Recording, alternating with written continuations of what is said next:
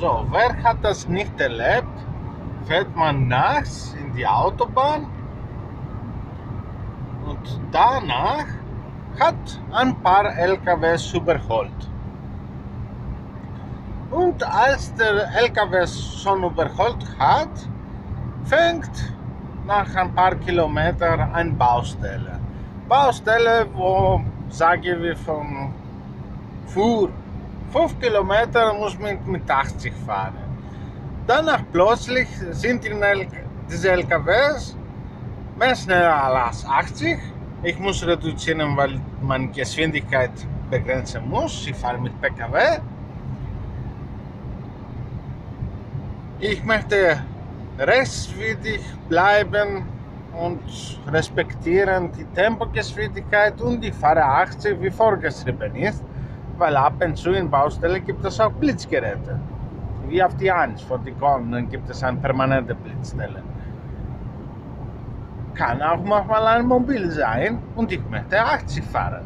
Danach plötzlich kommen die LKW, das eigentlich schon längst überholt sind und die fahren deutlich mehr als 80 und die fast bremsen hinter mich und ich kriege einen Schiss irgendwie.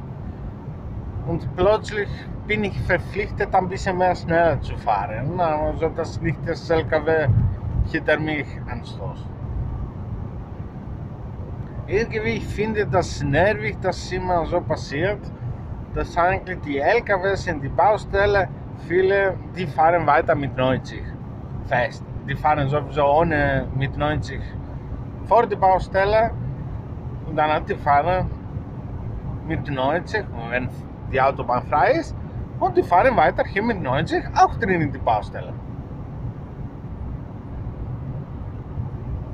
Einmal, ich erinnere, jemand war so aufdringlich, ich bin auf die linke Spur gegangen, sodass man auf die rechte Seite überholt. Weil wahrscheinlich wurde nicht erlaubt, mich zu überholen auf die linke Seite. Ist komisch. Oder soll ich da bleiben und warten, bis mich anstößt von hinten? Irgendwie fühle einen Druck, wenn ein LKW weniger als 1 Meter hinter mir ist. Gab es auch jemand, das auch mit den Lichtern gemacht hat. Ja, irgendwie finde ich das lästig. Manchmal versuche ich beziehungsweise vor einer Baustelle weiter fern sein bei der letzten LKW. Jetzt kommt die nächste Baustelle.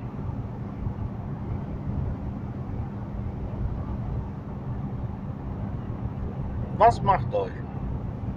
Präventiv. Aber ich kann nicht in jeder Baustelle irgendwie vorbeugen, so der letzte LKW von weit überholen. Manchmal vor der Baustelle, ich bleibe hinter den LKWs. Aber ich glaube, das ist sehr gefährlich, dass die LKWs so verhalten und nicht Geschwindigkeit begrenzen. Ja, gab es auch Unfälle.